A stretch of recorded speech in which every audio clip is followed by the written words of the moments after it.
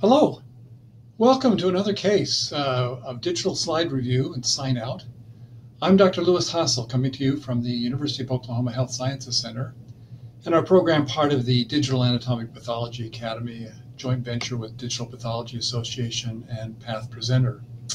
Access to the Digital Anatomic Pathology Academy is free to residents and trainees who are members of the DPA. And membership in the DPA is also free for residents and trainees. So check that out. Our case comes from the realm of GYN pathology. It's a 19-year-old woman who has had pelvic pain, and a pelvic mass has been noted on exam. So that's always concerning.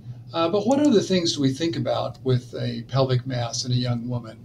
Well, neoplasms, of course, especially in an oncologic center like ours, come first to mind.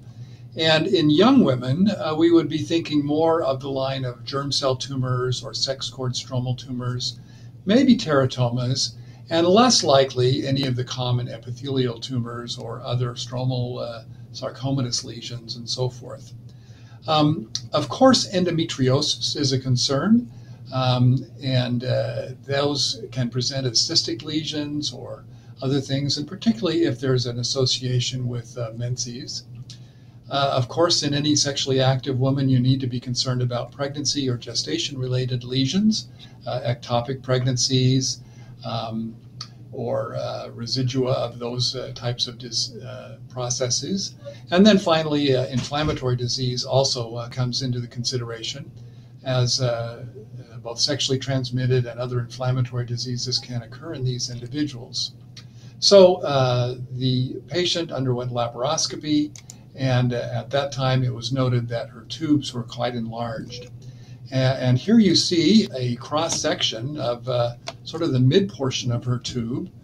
We can see there's a bit of hemorrhage along the surface, so they certainly were kind of angry looking laparoscopically. But as we look at this at low power, we see that the general architecture of the tube is more or less preserved. We see here sort of the hilus of the tube with the vascular structures, and then here the papillary architecture of the internal structures of the tube. Of note is areas of blue cells and some maybe bulbous enlargement of the usually delicate papillae of the salpingeal conduit. And looking at this, it does appear that this is represented by inflammatory cells. However, as we notice in this case, the epithelial cells are also rather jazzed up, a little bit disoriented, and we see some intraepithelial inflammation here as well, lymphocytes along in the path here. So this particular area, we see some features of concern.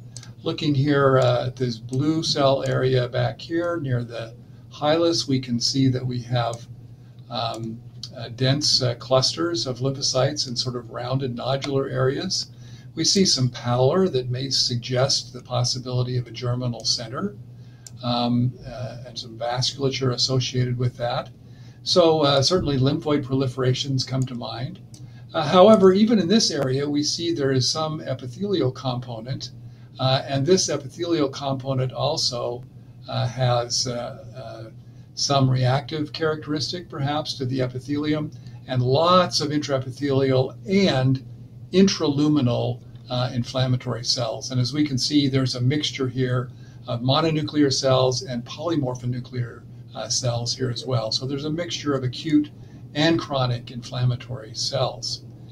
With that appearance, and looking here and seeing somewhat the patchy distribution of some areas being more spared, other areas being more dramatically enlarged in a sort of multifocal pattern, again with intraluminal inflammation, I think we come to the conclusion fairly easily that this is a rather florid case of pelvic inflammatory disease with marked acute and chronic salpingitis. Now, we can look around on the surface and see if we have endometriosis or things like that, but with the dominant inflammatory process being intraluminal, then this is a most likely retrograde inflammatory process. Now, retrograde inflammation obviously can be associated with retrograde menses, with cervical stenosis or something like that, or with any of a variety of both sexually and otherwise transmitted diseases. To be specific, pelvic inflammatory disease has really a wide array of both bacterial and mycoplasma and other types of organisms that can cause this disorder. Often there are more than one of these lesions that are involved. So seeing any of a variety of these in the culture materials would not be uncommon. And patients may or may not have an abnormal discharge. They may or may not have pain with coitus. They may or may not have other sorts of pains, but more often than not, there is some element of pain, discomfort that may even be back pain or pain with urination. Now, there are some special types of chronic salpingitis, xanthomatous, granulomatous, and even sort of malakoplakia type of patterns can be seen. And as we saw with our case, the lesion can be large enough that it begins to simulate or mimic neoplasia. Certainly, this degree of inflammation, if left untreated, can lead to stenosis, to difficulties with becoming pregnant, and other sorts of pelvic chronic problems, as well as tubovarian abscesses and so forth.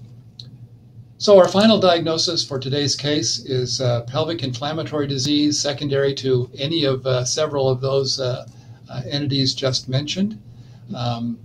And treatment, of course, in this circumstance would usually involve antibiotics and surgery if needed. Well, thank you so much for joining us on this very brief but important disorder. Not a common one on the surgical pathology bench, but certainly one that one needs to be aware of and which can be confusing if never previously encountered. And our thanks to our special guest artist, Chelsea Zhang, for sharing her Monocyte as Oyster watercolor with us today. So until next time, thanks for joining us.